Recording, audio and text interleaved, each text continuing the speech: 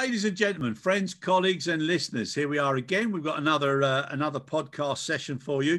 And what we tried to do when we started off with these podcasts is to interview and have a discussion with people who've come into the industry, how they came in, and what keeps them in. So today we've got Helmut Harringer, who's the founder of JetPano. Helmut, thank you very much for joining us, sir. And I understand you're there in the south of Vienna. Yes, so correct. Beautiful, beautiful location there with the lakes. So fair play to you. No wonder you got a smile on your face. Perfect. Yeah, working and living where others take their holidays, so couldn't be better. Yeah, fantastic. Right, Helmut, what I'd like you to do first, please, if you don't mind, can you just give us a little bit of an insight and a background into what JetPano is and what it actually does? Well, JetPano was found in order to provide the industry with one of the leading edge of technology for high quality pictures, virtual tours, even videos, to make the sales easier. We both know that there are a lot of charter operators out there and a lot more aircrafts for sale.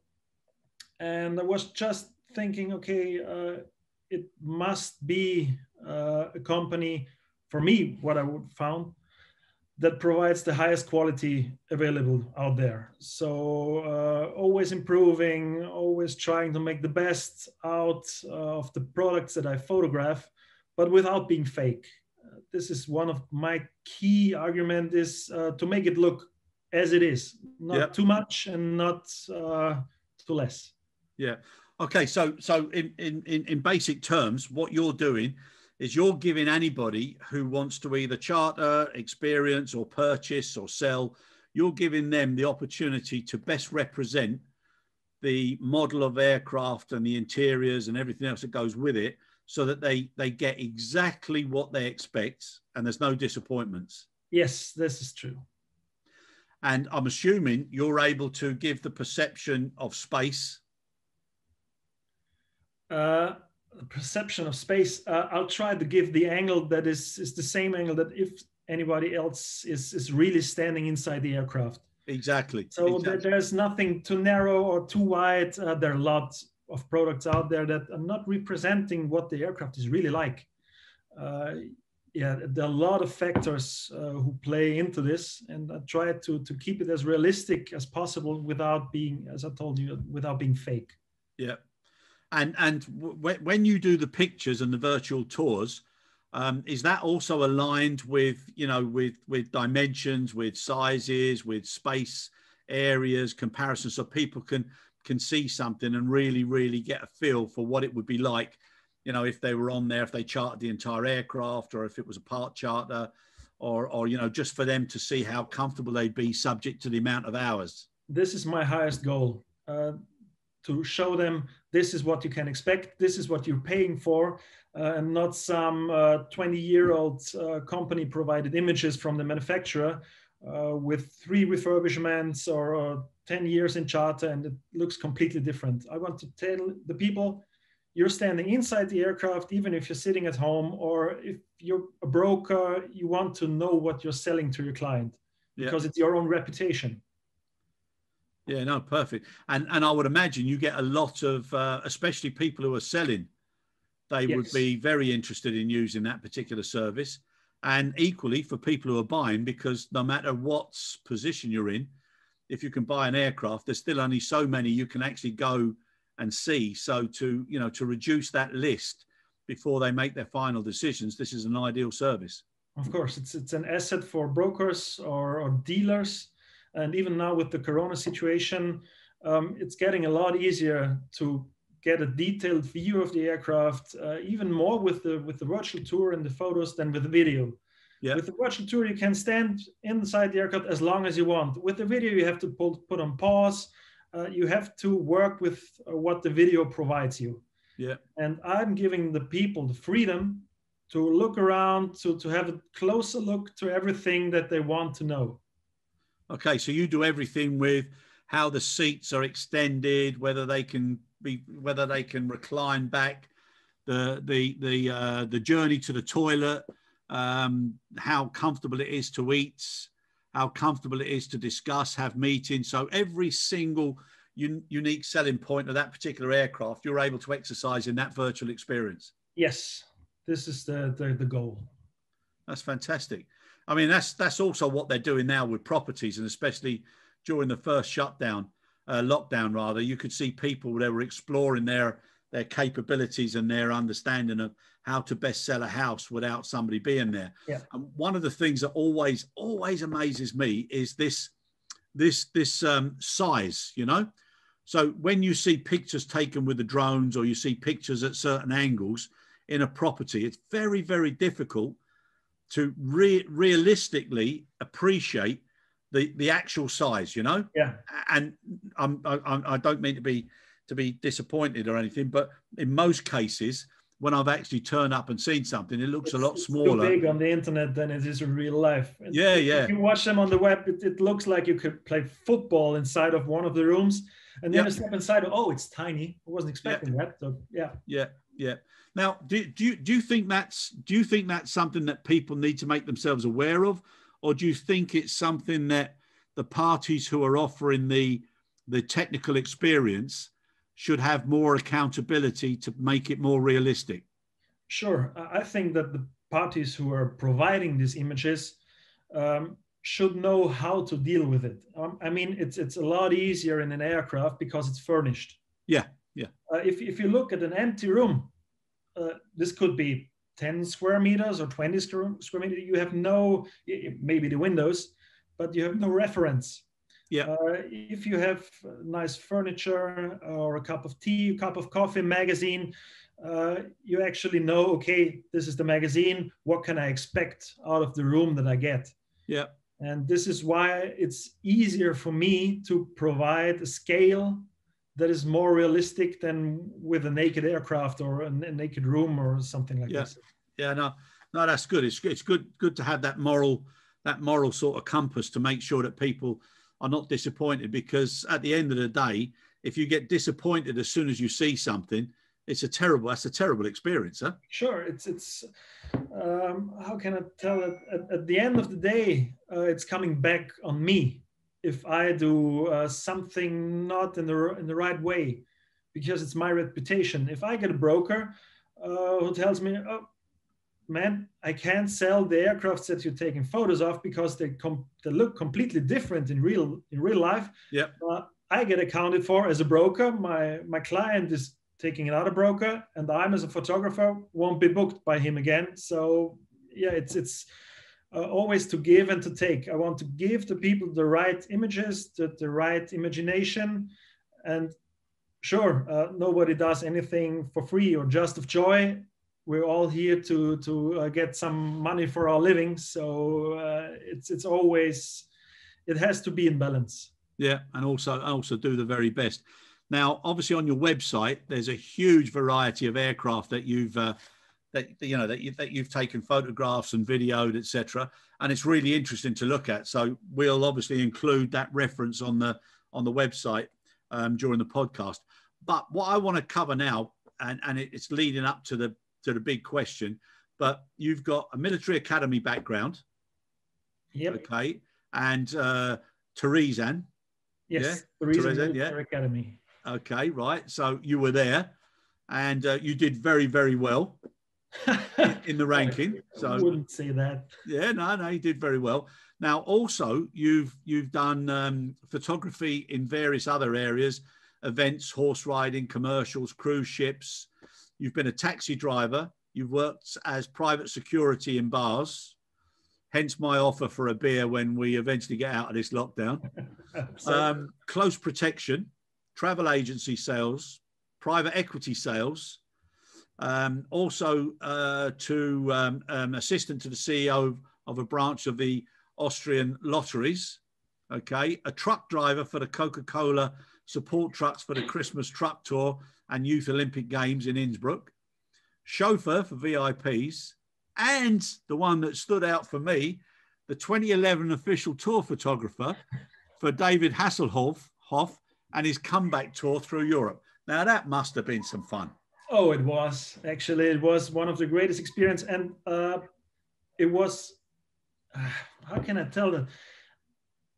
I wanted to make something else. I applied for a photographic academy in Vienna, and they declined me. And I thought, okay, I wasn't good enough for them. And 2 weeks later, I was at the first concert of David Hasselhoff in Wiener Neustadt, my former home, where I was at the military academy. And I said, oh, he's coming back.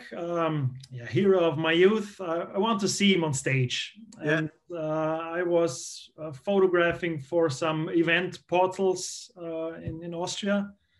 I had the connections and I registered for that and said, okay, I'm in the front of the stage with the other press and did some photographs. And then a particular elder man I've never seen before contacted me there directly at the concert and said, oh, who are you taking photos for? I told him, okay, only for me. I'm a fan, just for me, some nice images. Okay, yeah, get up on stage and take some photos from there. Okay, why not? I knew the security guys because I was working for them as well in the past. And so, okay, I entered the stage and then crawled around and did some shots. And one second, the Huff turned around, looked at me, looked at the elder guy. Elder guy said, oh, okay. And he performed as a thing. And yeah, and after the show, I learned that it was the manager of David Hasselhoff, a Viennese guy. And they told me, good, we want to have the photos. And I said, okay, next day you're in Graz. I will try to process the pictures during the night, burn them on DVDs. I'm not in Graz, in Vienna, sorry, in Vienna. Yeah. And bring them to the next show with one.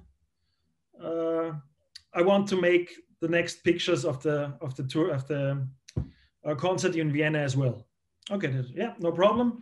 So I spent the whole night burning the 1,500 pictures, sorting them, burning on DVDs. And yeah, on the next day, I went to Vienna, dropped off the DVDs and taking photos of the concert. And after that, okay, the deal was done for me. And I just wanted to know where to send the next pictures of this show. And after that, went down to the wardrobe after the show, and then door opens. Okay, David wants to see you. Okay, shit, what I've done wrong. And I was sitting at the computer, clicking through the photos, and I said, okay, you're my photographer now. You're working for me now. Okay, no problem. So, and the next 3 months, we toured through whole of Europe, and was a really great time. That's fantastic. And I mean, I like the fella. I think he doesn't take himself too seriously. Yeah. He's always had good fun. And obviously he's very popular. He's very popular in Germany, and he was there with the wall when the wall came down. And, you know, he's a pretty good singer as well. He ain't a bad looking fella. Yeah. I mean, there's not much else that could go wrong, I think, for him. But I take it was a good fun tour, huh? Yes, it was a really nice experience. He's a really great guy. Down to the ground. He's not some guy with his nose up in the air. He's always there if you want to have a chat. He's always making fun. So really nice crew as well. It was really nice. What a great experience, huh? Yeah. So no wonder you've always got a smile on your face. That's brilliant, Helmut. Now, also, you've been a firefighter. You've got your PADI license. You've got your paramedic qualification. You're a helicopter pilot. You've just finished you've got your license now, I think, have you? No, 25 hours left. Another 25 hours. Brilliant. You love traveling. You love cooking and eating. Yeah. What is freeletics? What's that? Freeletics is actually do-it-yourself at-home workout. Without any equipment, you just need 2x2 meters of floor. Yeah. And it's with your own body weight. I don't know if it's popular outside of Germany or Austria because it's a Munich-based company. Yeah. And started 2012, I think, more or less with some efforts. But I like it really much. I don't like going to studios or something, to gyms. I'd rather be with myself when trying to beat myself up. Okay, fair enough. You've also got parachuting experience from the military, horse riding. Also from the military. Yeah, and you also enjoy the old Israeli self-defense technique, Krav Maga. Yes, it's one of my favorite experiences. Yeah, so it's no wonder that romantically you would be quite a good catch. And the fact that you met and got engaged to your future wife when you first met her at one of the Krav Maga sessions, I joked with you at the beginning, I'm not sure whether it was her who pinned you down or you pinned her down. Yeah, that remains a secret. Yeah. Keep that one for a special occasion. But do you want to explain a little bit about Krav Maga? Well, it's actually developed by the Israeli Defense Forces. Yeah. And the main goal is to be easy to learn and efficient to use. So I did some Wing Chun and Far East sessions as well in my youth. Yeah. But the Krav Maga is you do the first session and you feel a lot better. You know, small hints, small grips, where to hit, what to do, and it's all made to be stress-proof. So even if you are threatened of your life, at some time you know what to do. And main rule is on the streets there are no rules. So you take what you get. If it's a roll of a magazine or a spoon or an umbrella, you use anything that you have for your self-defense. In a way that it forms a weapon. Yes. So it's really efficient. It's easy to learn, and even with a few years off or almost 1 year off right now, I'm pretty sure I would know what to use in an emergency situation. Right. So I'd have to remember where and if I pick an argument with you and look around what's on the table. No. No, but in that case. No, but it's always useful, and I like what you said there about rules on the street. There are no rules on the street because in this day and age, unfortunately, there's some terrible things that can happen. So it's always good for people to know how to defend themselves. Yeah, I don't want to talk bad about the actual time, but I think you know it better than I. Than a few ages before, 20 years. If you had an argument, you check the fist somewhere in your face, and 2 minutes later you're off for a beer together again because okay, it's nice right now. But the situation right now is even if you're lying on the ground, you have to be happy that you're not gonna be pushed or knifed down, and even if you're lying down. So yeah, it's getting tricky. Yeah, it's a tough one. Yeah. Please God, Helmut, as a result of this bloody COVID virus, people will start to care a little bit more and respect each other a little bit more, and realize there's more to life, and people should be allowed to enjoy themselves as best as possible. Yep. But moving on with that little eclectic background, so how did you then come to decide, with all of these skills, with all of these experiences, I really, really enjoy aviation photography? Long story short. Small kid, based in Upper Austria, in my birth town. My neighbor is in flight instructor. Yep. And the fascination was always there. But I had issues with my eyesight. I had 6 and 7 dioptries. Yeah. And so this road was closed for me. So I got into the military. I got into photography. And as I mentioned before, I was working for an event photography company called Scene One in Austria. And drunk people photography, as you know, bar photography. And with that, I was in Austria. We have the tradition, if you want to call it like this. If you finish your A levels, you're going to Italy, Turkey, Greece for a big party. Yeah. And it's called Summer Splash. Yeah. Yeah. And I worked for Scene One at Summer Splash, and the next few years I worked directly for the Splashline for the event agency. And within the crew, there was one guy who was a student pilot, Cessna 172, I guess. And I said to him, okay, if you finish your license, I'll take some photos of you and your small flying tin can. And yeah, then we lost sight. And after 1 or 2 years, I got an email, yep, you're doing photography. Can you do 360 degrees? And he sent me an example of an Air France 747, I think, of the cockpit. And I said, looked at it, I said, yeah, why not? No problem. Yeah. Well, I had no idea.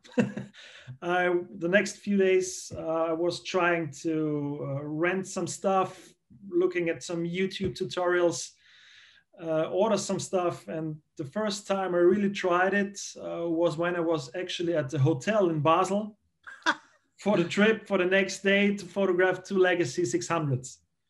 So this could have gone completely wrong. Yeah. But it didn't. So worked it out pretty well with rented gear and no experience. I think 2 suitcases full of stuff, tripods, rented cameras, everything. Tried to make the best out of a situation that had no idea. Yeah, and this continued. This was 2013. And I started JetPano in 2016 after 3 years of trying to improve the quality of my product, because this was my very first and until this time my only client. It was called it's called RX, a Maltese company. Yeah. And yeah, I improved my style, I improved the editing, I improved the processes to keep the downtime as low as possible. And in 2016, I was ready for myself to go on the market with it. So to go in the public. And this was, when I first joined the eBase. I was attending the eBase and tried with my small hand luggage trolley where everything was inside to get some new clients. And it worked. I had some really nice feedback. I had the opportunity to photograph 2 jets directly at the eBase for Air Independence, a Munich-based company. Yeah. And from then on, hard work, and a few years later, here I am and making my living out of it. So it's a nice experience, starting from nowhere, because actually 2013, nobody was doing this except for 1 or 2 small companies. And right now, with the advantage of the equipment, you can do it with the iPhone right now, and there's some products for one-stop solutions, so everything is done by its own, and it became really easy to do a 360 tour. But quality matters. Yeah, no, quality always matters, and that's the difference, and that's obviously, Helmut, why you've done so well. Let me ask you: is there like an awards or a competition, for the best representation of private aviation? Do they do that at any of their events or conferences? I'm not actually sure. I'm so focused on my product. I should look a little further if there are such competitions, but I want to focus on the customers. Yeah. And even if it would have benefits for me, I'm not sure. Yeah. Okay, no, I was just curious because it's like an artist. You get several artists. They've got different slants on the same subject matter. Yeah. But something sometimes just resonates with you, and it just looks incredible. Do you have your favorite album or your top 12 pictures that you've ever taken? Oh, top 12. Or well, top 10, top 6. Yeah, it's mixed up. So a lot of them are landscapes from my travels. Yeah.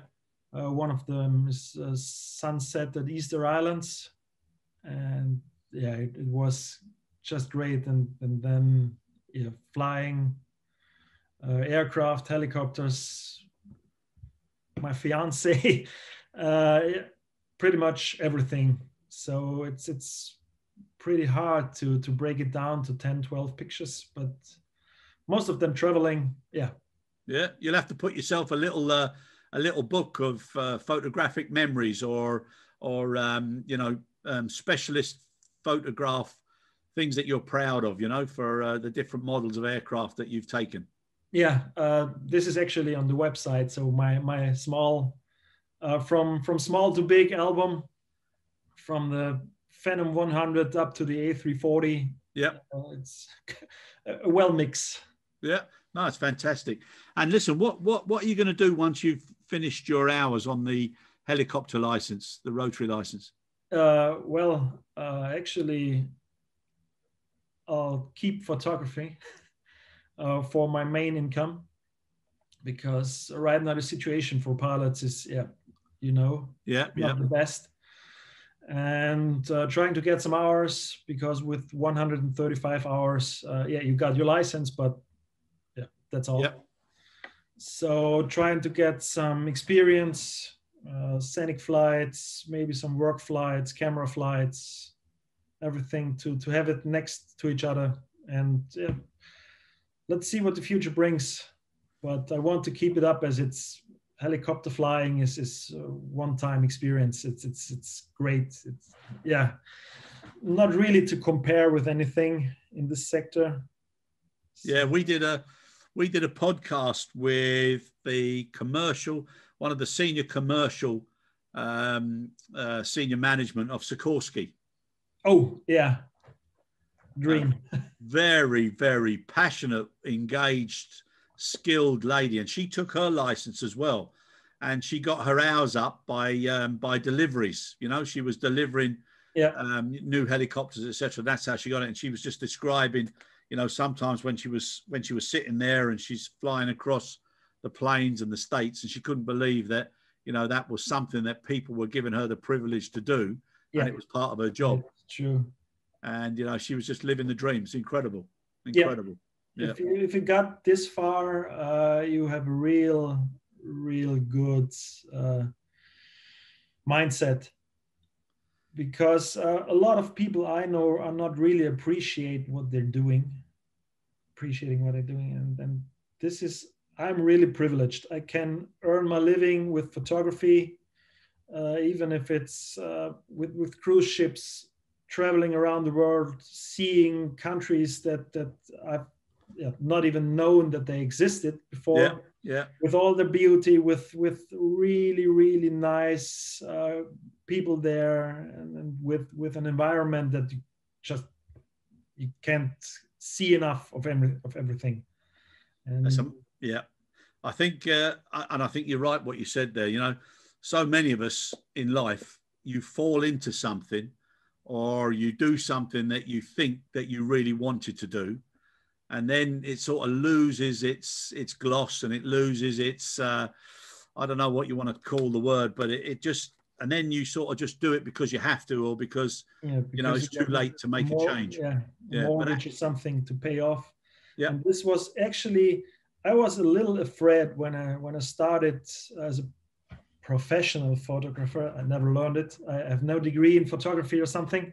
Yeah. This was one of my greatest concern, that I lose the fun about it. Yeah. But now, I'm 35 right now. And it took me 24 years to know what I wanted to do. I was at the military. I tried everything. And I was lucky enough to see, okay, it's fun. It's a great experience, but it's not the right for me. So I tried something else, something new. And right now, I'm doing this right now for 2008, 13 years now. And it's still fun. Of course, everything has its not so funny days or funny sides, but at the end of the day, it's always, I'm really, really privileged to be able to fulfill my dream and get some money for it, where other people have to pay thousands of euros to travel around, and I can make my living with it. Yeah. So this is really, really good. It's a lovely thing. It's a lovely thing to talk about, but it's a lovely thing to see somebody who's actually living the words they're saying, and it comes across. It comes across. It really does. And to be able to do something that you love and enjoy and deem it as fun, I think that is one of the most treasured values that anybody can have. But what you've also said as well is, not being afraid, but being brave enough to keep trying something new until that something special becomes something that you can do and you can enjoy. Yep, this is true. It's wonderful. It's wonderful. So what's next? What's next on the menu now with regards to, the aircraft, the filming, the virtual? Are you seeing it develop into something more? What avenues are you able to explore now with regards to promoting either, charter, new? I would imagine now, with the way things are, that, a journey for people who've never considered that they would like to have private aviation as something that they would do, or even thought that they could afford it. So if you're able to do these, welcoming adverts and letting people know what the experience is like, it must be something special, huh? Yes, actually, this is, I don't know who this said, but I think it was Churchill, never let a crisis go without an opportunity. Yeah. Never waste a good crisis. Yes.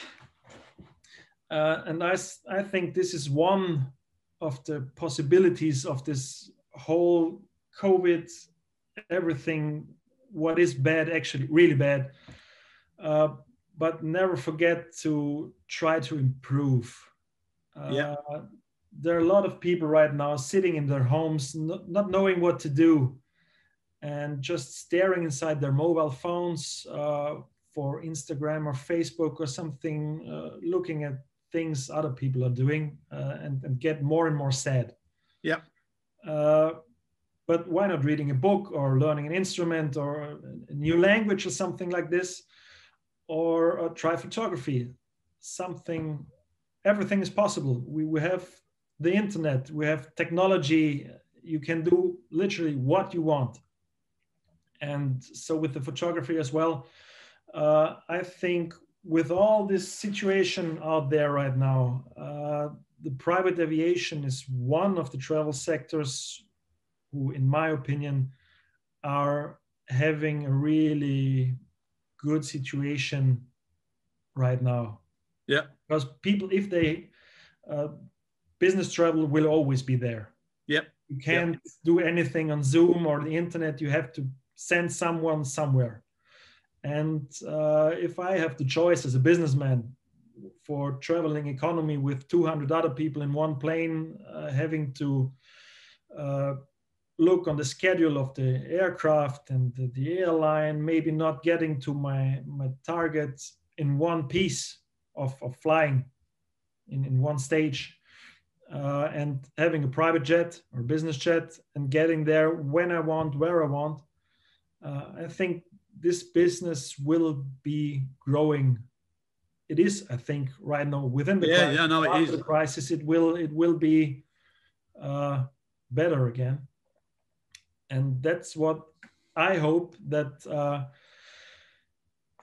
how to say, there are a lot of charter operators out there, a lot of aircrafts to sell, and there are also a lot of businesses in private aviation and business aviation who don't want to spend thousands of euros to improve the presentation of the aircraft. Yeah. But I think there will be someday that they will see that the quality is what differs and what makes the difference from being booked or being grounded. And spending, if you want to say for a G650, the production fee for a virtual tour is 4,000 euro. Yeah. So it's less than 2 hours of flight or than 1 hour flight with the G650. It's an investment. It's not lost. You're getting it within the next job. Yeah. So maybe this can be the chance of this crisis, that the people see you need to define yourself by quality and not that you got a Gulf Stream in your hangar. Yeah, there are a lot of companies with a Gulf Stream in the hangars. Yeah, no, you're right. But how many hours is being used? Yeah. No, I agree with you. What do you think? What do you think now about focusing on the sanitization and the sort of the clean care element? Because lots of carriers are focusing on that now, but obviously with the reduced touch points, that would be a good focus, would it not, for filming how much how less the number of touch points are between private and traditional, and focusing on the cleanliness and the hygiene and the how quickly you can get somewhere, the fewer people you come in contact with, how long you stay at the FBO or wherever. It's a much better approach. Do you think that's worth exploring with the filming and the videos and the pictures? It will be, I definitely think, but I'm thinking about hygiene and cleanliness and tidy aircraft should always be a top priority, not only here in the COVID situation. So I hope that people are getting this out of the images, that you got a lot more space, you got a lot more comfort, you're a lot safer inside your private space. Yeah. Even when you go to the airport, you got the small VIP terminal, you got a small security screening, you have your lounge, you have everything for yourself and maybe your fellow travelers, but not to be shared with hundreds of people. Just to think of the washrooms that you get, or it's everything. The quality is completely different. I don't want to speak bad about regular airlines or this experience. They're doing the best they can, but you're facing a lot bigger queue, a lot bigger mass of people. You can't clean after everyone. That's just not possible. They're doing the best. The flight attendants are doing their best. They're doing a really good job, but you can't do everything 100%. This is just not possible. Yeah, no, it's a tough thing. But I like what you said, is that quality counts everywhere, and things like that are bringing people's attention a lot closer nowadays. They're things that should be in place irrespective. So that's the most important thing. What do you think, or what would you wish for in 2021 now for the industry and for your business in particular? What would be the ideal horizon to set on 2021 for Helmut Harringer? My ideal would be getting rid of this virus, a lot of them, because you can't do what you want right now. We're giving up our freedom for this. Actually, travel is bad. Even getting married, I can't get a date to get married. Everything is, people lost their jobs. So actually, it's would be a little bit too much to wish anything more for me in my business, because I have survived until now. Even the lockdowns, I still have my clients who are really loyal to me and said during the first lockdown, okay, we will wait. There's no need to rush or do something in a less good quality than you do. So just tell us when you can go and it's fine for us. Even now, I'm going to Holland tomorrow for Jet HQ, a real good customer of mine, who are, I think they're really happy that someone is doing the travel and taking care of their inventory to help them doing their business, because it's not getting any easier for anyone.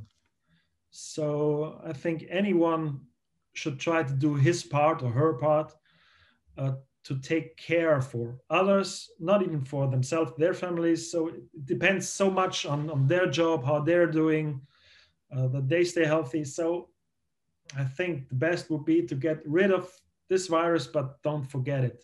Yeah, Yeah. This last year was a tough one. And maybe in 10 years, we will make fun of this period of time. But I hope that the people will see what they're getting back as soon the situation is over, that they can get to concerts, they can get for dinner, meet at the bar, travel, or just doing their job as they're supposed to do. Just think of the health system. Yeah.